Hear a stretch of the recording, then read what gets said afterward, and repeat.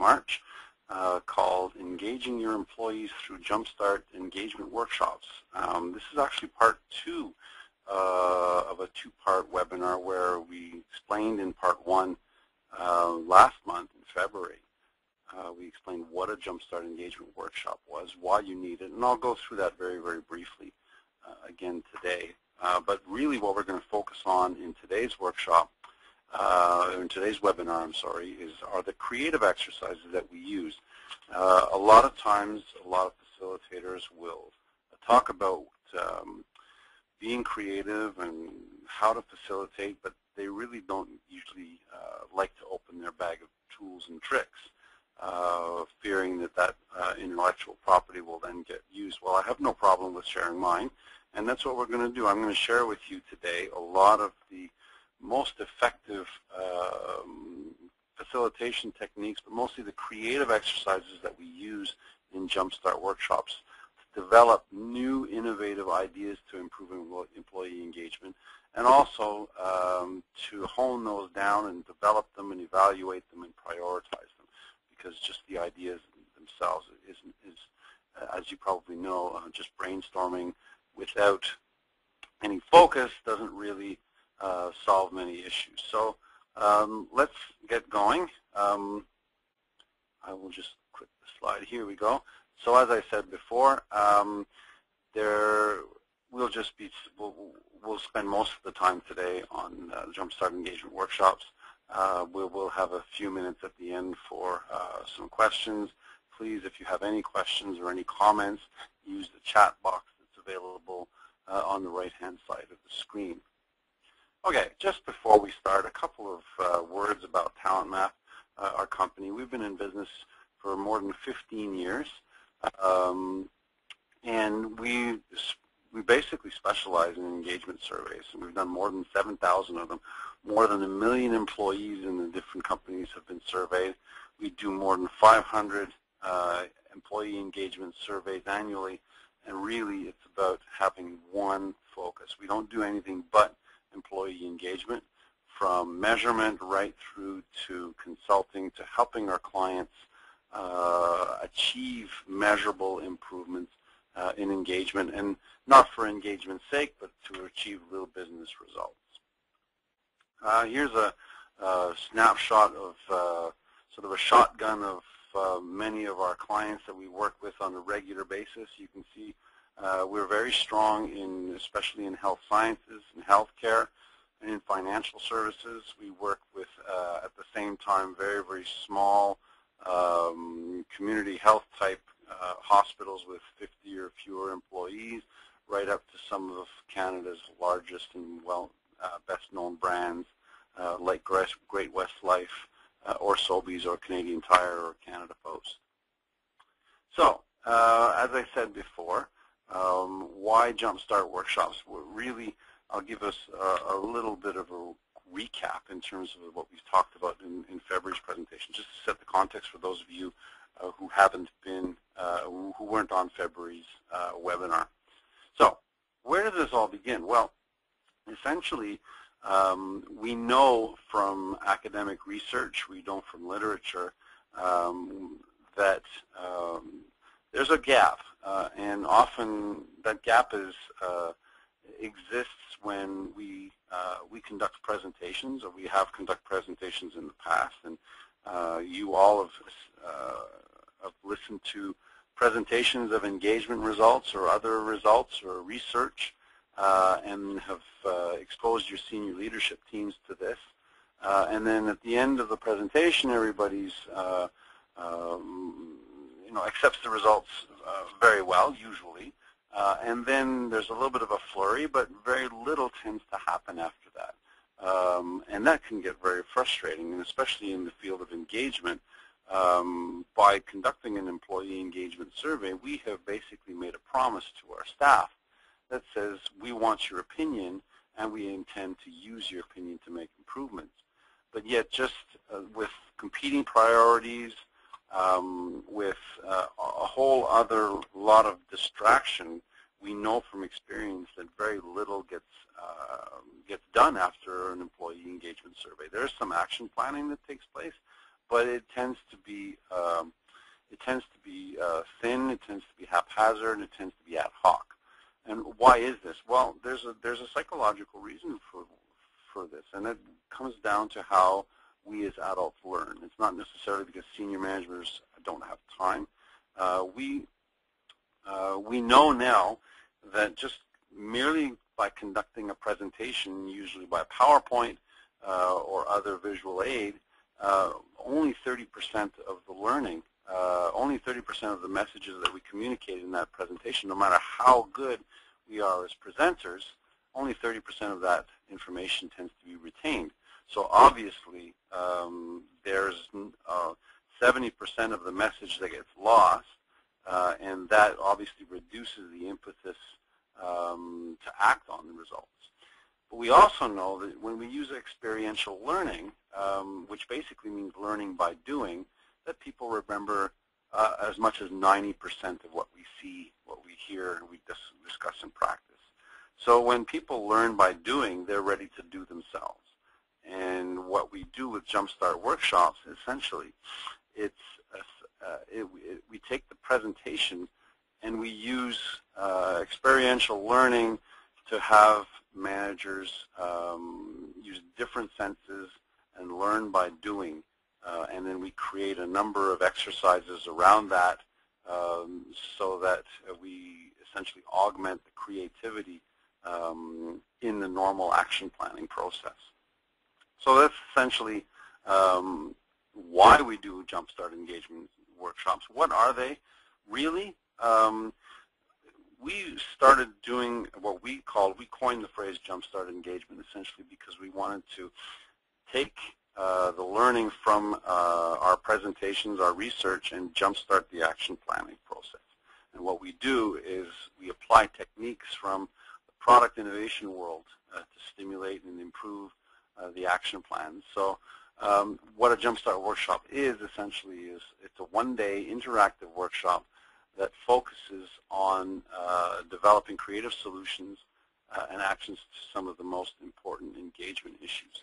It tends to be high energy, it's fun, but I caution folks, it's not fun for fun's sake. And I know when I go into a lot of workshops, a lot of focus groups, and talking to employees, as soon as you say stuff like team building or a workshop or action planning, you can see the eyes rolling, you can see the heavy, you can hear the heavy sighs, and people are thinking, oh my God, what kind of silly games are they going to put us through? To be creative, we have to loosen the mind. We have to make people feel very comfortable. So we use exercises that involve mobility. We use exercises that involve different senses, which I'll talk about a little bit later, and that often tends to have a side effect called fun. So we're not just having fun for fun's sake. It's really the means to an end, which is to be more creative. What Jumpstart engagement workshops result in, what's the outcome? Well, we've seen, we essentially have as few as 35 to 50, but as many as 75 to 100 different action ideas as to how to improve engagement that result from conducting one of these workshops. And we, through a prioritization and convergence process that we do through the workshop, we develop between 8 and 12 solid action plans from some of these good ideas. So you walk out of a Jumpstart engagement workshop with a ton of ideas that you can use for future, but really about a dozen solid action plans, fully fleshed out action plans that are ready for what I call Monday morning implementation. Jumpstart engagement workshop typically has around 20 to 25 people in it. It's a cross-cut of employees, we usually call diagonal. So if you look at an organization horizontally and vertically, so you have different layers of management and frontline employees, but you also have horizontal representation from across the organization. Sometimes we counsel to avoid direct reports or supervisors in the same room. That depends on the culture of the organization. Some can can work very well together. Others, it's a little more dicey. The key here is to ensure that everybody in the room can speak freely. And to ensure that there's representation from the decision-making body of the organization. Otherwise, the action items, the action plans won't necessarily get picked up and have senior management support. On the talent map side, you can do this yourselves, but we usually have a professional facilitator, which usually is myself, and also one of the project managers, or in your case, the person or the HR person who's probably closest to the engagement results or participate. So now what I'm going to do essentially is talk you through a lot of the different exercises. I've brushed over the basics of a Jumpstart engagement workshop. If anybody wants more background on that, please send us an email, and we'll be more than happy to share that presentation from last month with you if you feel a little bit lost now. So essentially what we're doing here with these exercises are we're expanding the different thought centers and senses. So rather than in a presentation where you would use simply verbal, visual, and auditory, we expand that. We expand that primarily into the kinesthetic, which basically means movement, and we expand that into tactile, which basically means touching. So if you can imagine spatial as well as script, and script most often takes the form of drawing in the exercises that we're going to be doing. So we want people to move, we want people to touch and feel, we want people to draw, in addition to speaking, listening, and hearing.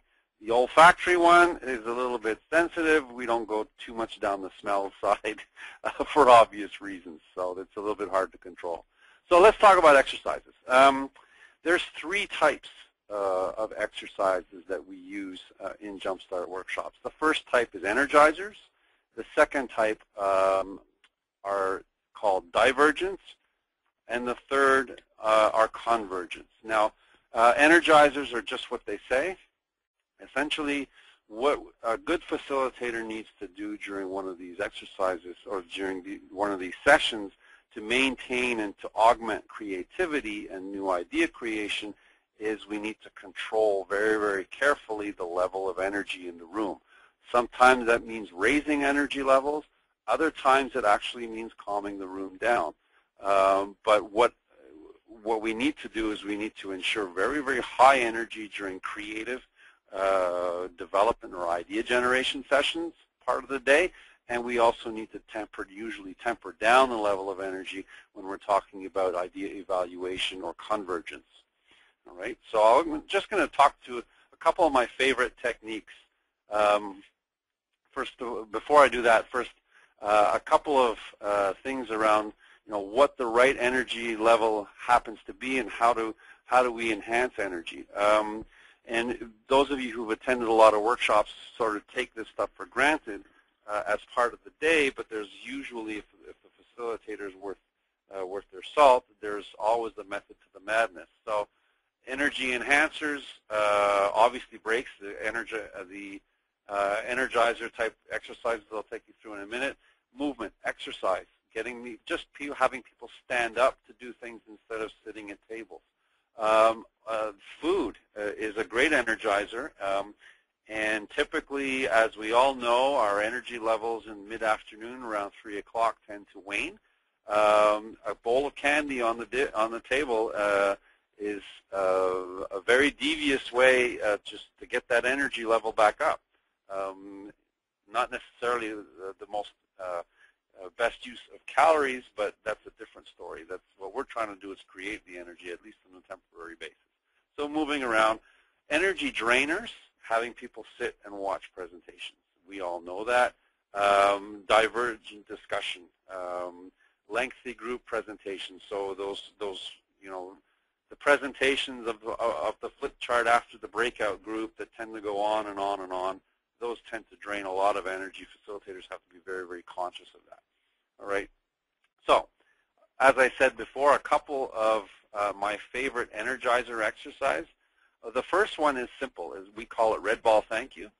And you don't have to actually have balls in the room to do this, or colored balls. You may not. Oftentimes I just do it fictitiously.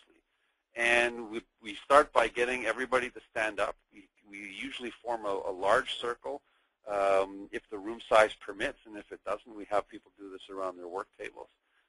And the first one starts off by throwing a ball and saying, or a fictitious ball and saying red ball, and making eye contact with someone, and that someone has to repeat red ball, thank you. And then that person continues, says red ball, and they look at someone else, and the other one pretends to catch it, and they say red ball, thank you. And then as that keeps going, you introduce green ball, and then you introduce blue ball. And what that's doing is it's making people think, they're focusing, they're sharpening the mind, they have to keep alert. And it's that alertness, essentially, in doing that exercise, which re-energizes or energizes the mind. And typically, these things, they happen to be quite a bit of fun as well. But again, it's not just fun for fun's sake. What happens is you'll know if this has worked if you get that little buzz at the end of the room with everybody sort of chattering, that, and you get the background noise. You know at that point that your exercise has been successful.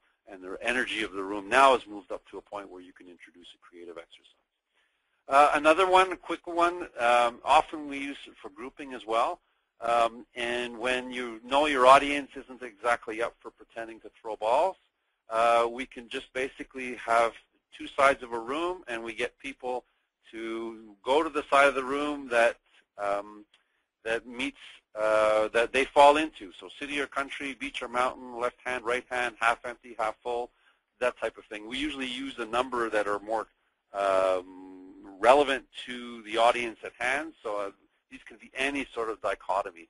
All this is doing is it's getting people up, it's getting people to move around, it's getting people to chat, and then we can use that either to have people number off and group them into different tables or whatever. But the objective of this really is simply to get people out of their seats, to get them moving, and by doing so, you essentially augment the energy in the room. So that's just a couple of quick energizers. Of course, there's many, many, many more. You've probably experienced a number of them if you've gone to conferences or facilitated workshops or things like that.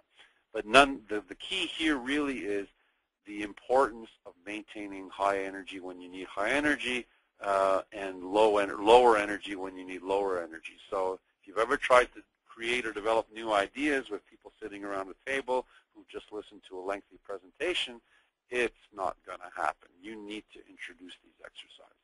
All right. The second category of exercises is called divergence. Now, divergence is a critical part of a Jumpstart workshop. What divergence is, essentially, is we diverge in a number of ways by creating or working in smaller subgroups. I've seen, and you might know them as breakout groups, but that's a little bit of a misnomer.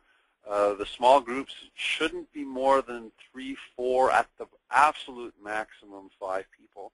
What you want a group is the group has to be small enough so nobody can quote-unquote hide. And that hiding is just essentially an introvert who doesn't want to, or for whatever reason doesn't feel they can participate actively. If there's a critical mass of other people in the group doing the talking, they will retract. In a group of 3 or 4, that usually can't happen. The group is too small. And so divergence is breaking out into a number of smaller groups. Creativity happens in small groups. It does not happen in a big group, and I'm sure you might have experienced this. Divergence also represents or is the creative development part of the process. This is where the ideas are generated. And now I'll go through a number of exercises that will help you do that. But before I do, I think I need to focus on output. Remember, just like fun is not intended for fun's sake, these creative exercises a lot of times, and many facilitators and many participants can get lost in the exercise itself and lose sight of what we're trying to do. And what we're trying to do here essentially is 3 things.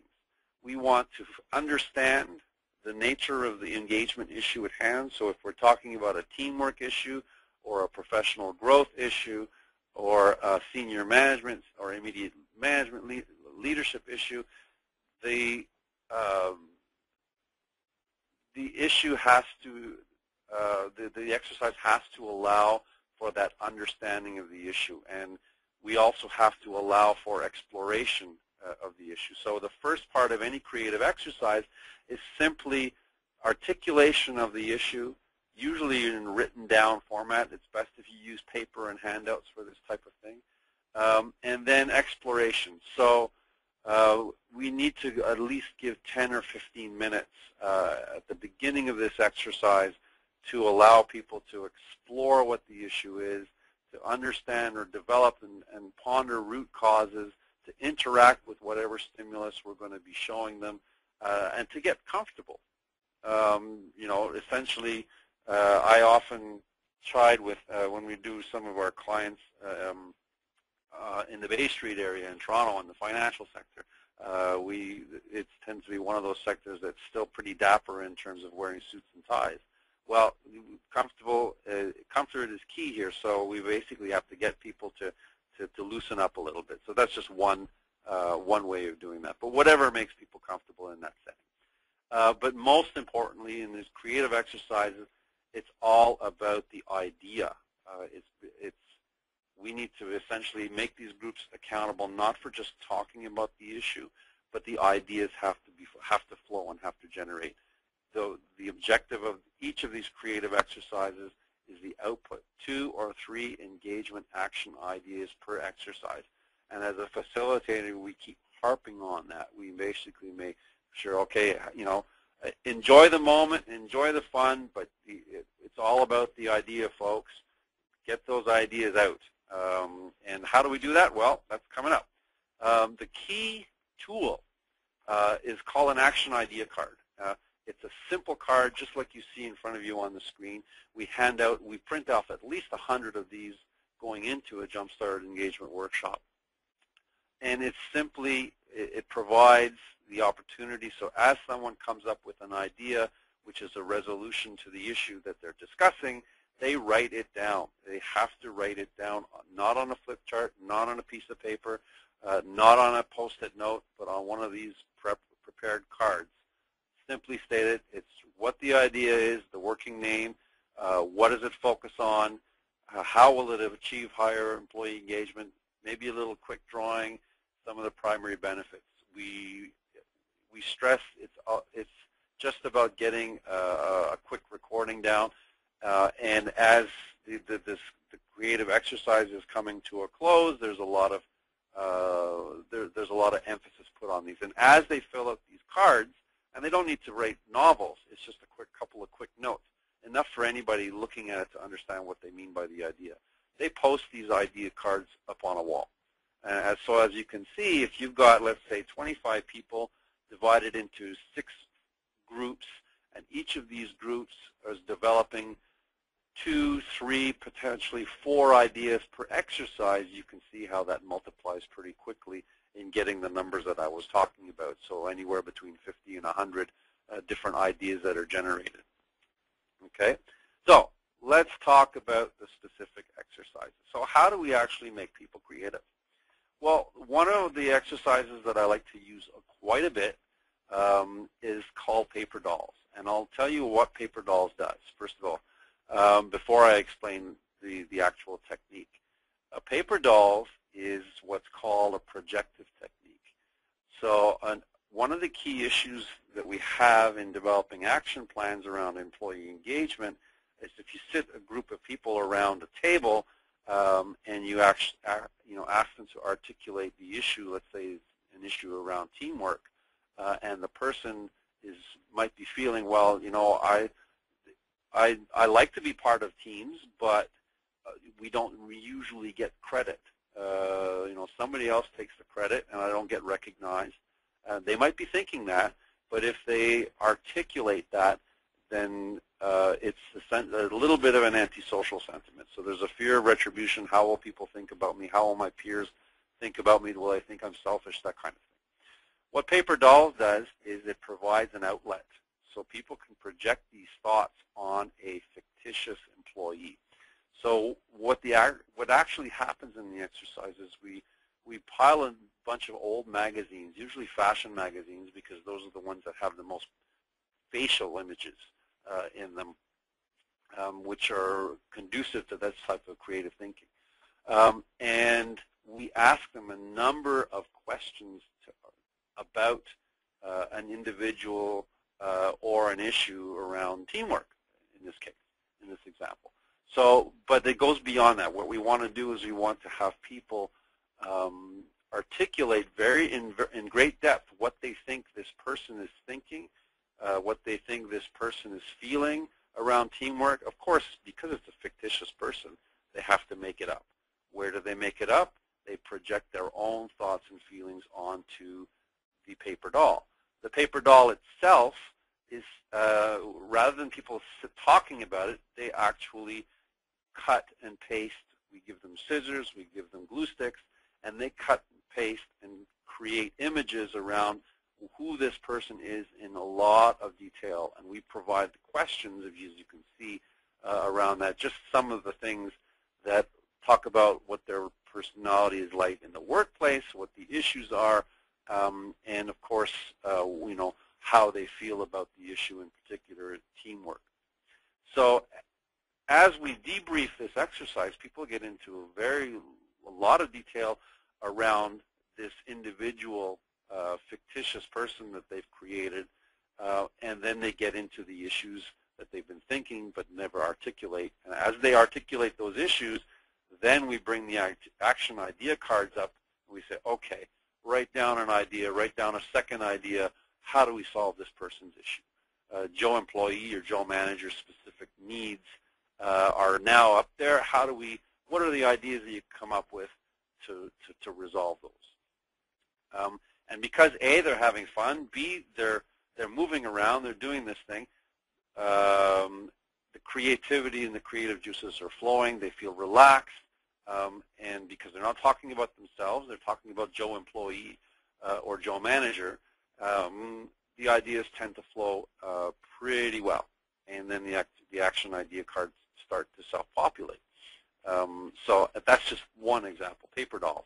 Here's a couple of examples of what the output looks like, you see. So in this case, I think that one of these is actually a marketing example. The other one's an employee engagement example around work-life balance and moms and things like that. But you can see people get very articulate about these people, and then with that articulation comes the creativity that they now inject into these action idea cards. A second exercise, a little bit similar, maybe a bit different approach, is to use a game board. We call it Day in the Life, and then they populate the game board in each of these squares, simpler types of questions. So, you know, morning routines, what concerns, how they spend my time, what they value, what influences my attitude on life. So we're getting way beyond the work life here. And then we bring that into questions like, how do I balance work and personal time? How do I deal with stress? How is my health affected by work? What is the role of coworkers?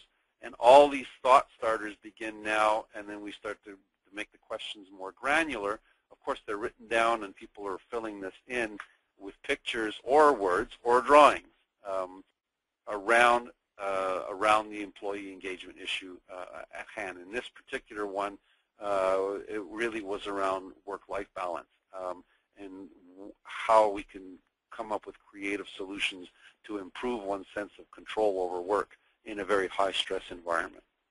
Okay. One of the exercises is a little bit different now. We're not talking about projective technique anymore.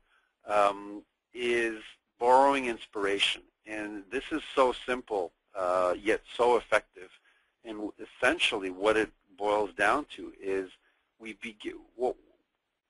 a lot of times people get log jammed, especially when we're talking about employee engagement issues, because they don't know how things are done elsewhere. All they know is how things are done around them. So we put a variety of images of different organizations in the same sphere of influence. So if it's financial sector, we'll put different logos of their company versus other companies. If it's government or public sector, we'll put in different department areas and logos of things like that. And then we'll ask people to create the same. And what we're looking for here is we want just to have them think of examples of experiences in their daily lives where they have experience where some organization they know does something very well. And if, for example, if we're talking about a professional growth or let's talk about one I did yesterday around work environment. Well, around work environment, we asked people, okay, come up with a number of images about the best companies or organizations you know that have the most inspiring work environments. And inevitably, a lot of the Silicon Valley type organizations came up: Google, Apple, Microsoft, Dell, Intel, things like that. And then, well, why is that? What do these companies do? Well, they have open collaborative areas. They have sandbag chairs. They have closed offices but they can meet for collaboration. So, and then we apply those types of ideas to our organization. What can we do here? And then, of course, the idea cards start to flow, and we have new ideas in terms of work environment. So that's just another divergent type exercise. Storyboarding is a fourth one, and now storyboarding essentially is thinking about. This is usually when we're talking about work processes. So we have people draw as opposed to talk or listen or look. A storyboard, and a storyboard comes from when advertisers are creating ads, they create first a storyboard where they just basically sketch out what's happening box by box in a story. But in this case, what we want to do is we have people we start by sketching out what they think the issue is right now. So let's say if we're talking about, let's say professional career growth. Professional growth can sometimes be an issue. And training, we don't have sufficient training. Often comes as an issue. So we have them draw something that depicts that at the beginning, and then without overthinking the process now, we have them draw what the end state. Well, okay, do a drawing of what, in your perfect world, or 4 or 5 years from now, what it would look like, what the employee would look like if this issue were resolved. And then with the end state drawing in place, of course this is all sketch and stick drawing, and we're not talking great art here. But then we get them to fill in frame by frame what's going on, and then as they're filling in these frames using drawings, the ideas start to flow, and then the action cards come out, and we make sure that the ideas start to flow in there. And just by putting pen or marker to flip chart in this case, that generates the ideas, which they then can articulate in those action idea cards. So that's just, I've just talked to you about 3 or 4 different types of divergent exercises. There's literally hundreds. This isn't rocket science, by the way. You can go look many of these exercises up on the internet just by Googling something called divergent exercises or creative exercises, and you'll see many, many, many more. Now, turning to the second part. Now, all these great ideas, imagine we have about 50, 60, 70, 80 idea cards up on the wall. Okay, well, what do we do with all this? I mean, where do we start in terms of turning some of those ideas into concrete actions we can use to improve engagement? And this is where convergence comes in. So convergence is essentially the process by which we take many, many ideas and we isolate the best ones and then develop them into full-blown action plans. Okay. So essentially what we want to do is we first of all have to inform the participants that we're leaving the sort of the creative divergent space, and then we're going into convergence. Now, the first step in doing that is essentially to work with the group or to use a number of commonly accepted criteria by which you will evaluate the ideas. And usually they boil down to which ideas are going to have the biggest bang for your employee engagement buck, so which are going to be the most effective, and then which are feasible, which do we have budget for or don't have budget for, which will senior management accept. Those are 4 usual convergence criteria. We put those up on a board or on the screen somewhere.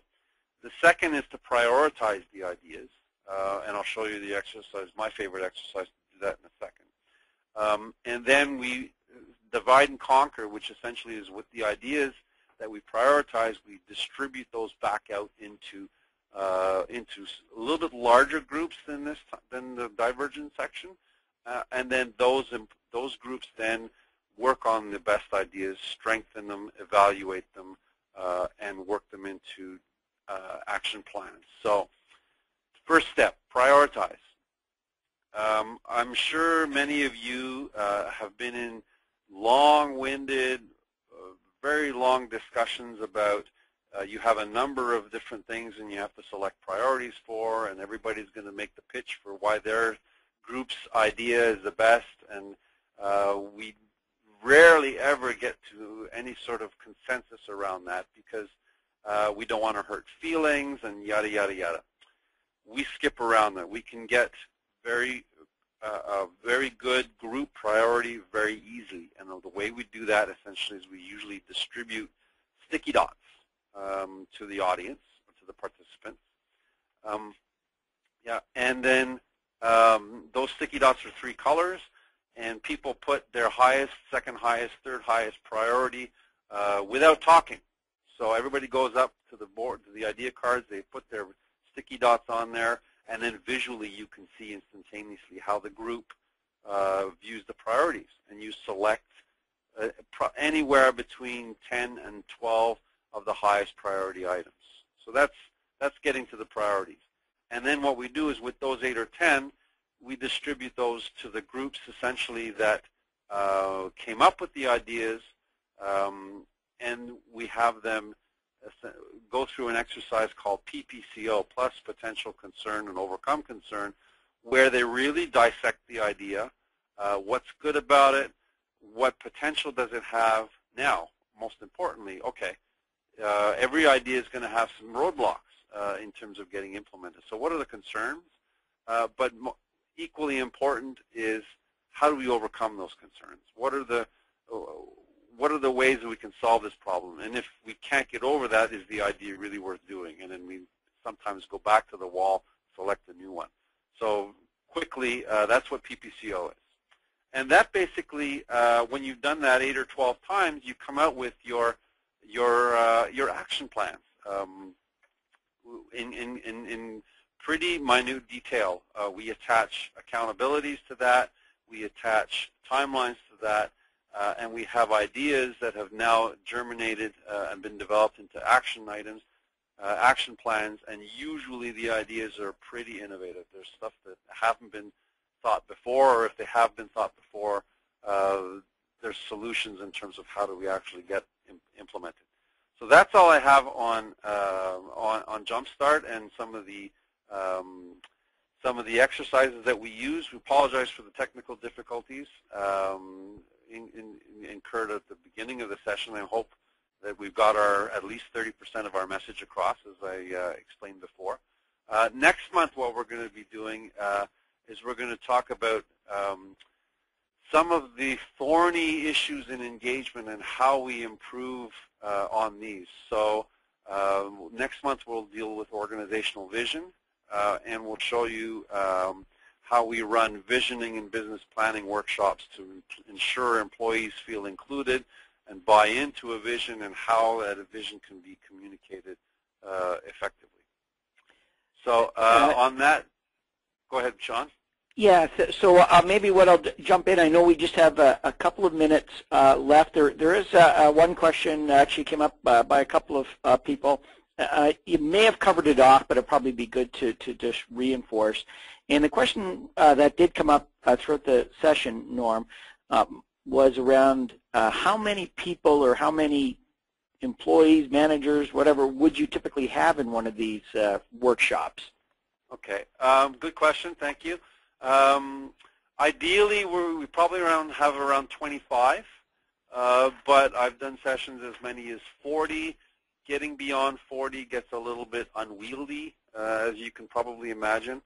On the minimum, you probably need at least around 15, and then with those 15, you can't usually do quite as many issues because divide and conquer is one of the key assumptions going on. So the more people and the more breakout groups that we can have, the more different issues that we can deal with. Good. Oh, that's great. Okay. And the other thing, Norm, I do want to thank you for walking through this. This is very interesting. It looks like you have a wealth of concepts and ideas and tools that you can pull out based on the audience, based on the requirements, based on the type of people you have in the room, whether or not they come from more of a, depending on the industry, I guess they come from, they'll apply, or you'll apply different tools and different facilitation techniques. But I thought it was really interesting to be able to pull some of the market research practices that's really been used and perfected for many years, and really a lot of invested in there, trying to understand how do we get to the psychology of the buyer or the consumer, and taking some of those practice and techniques and applying it to the employee side of the business. So thanks for that. That was I think that was very interesting, and hopefully for those who were able to get through the audio technical problem we had at the beginning, we're able to get some value out of the process, and hopefully have an opportunity to join us in the future. And as Norm mentioned, we do have some upcoming events. We're out in Calgary in a couple of weeks in April, and we're here in Ottawa talking American Society of Quality on Employee Engagement for Quality, and of course at the Municipal HR Association in the fall, as well as other events coming up. So thank you very much for attending, and there will be a recording of this, so if you did miss it or would like to hear it again or listen to parts of it, it will be posted on our website in just a couple of days. So thank you, Norm. Thank you, Jean. Okay, bye-bye. To contact us, or to learn more, just Google Talent Map, or simply click on the link below.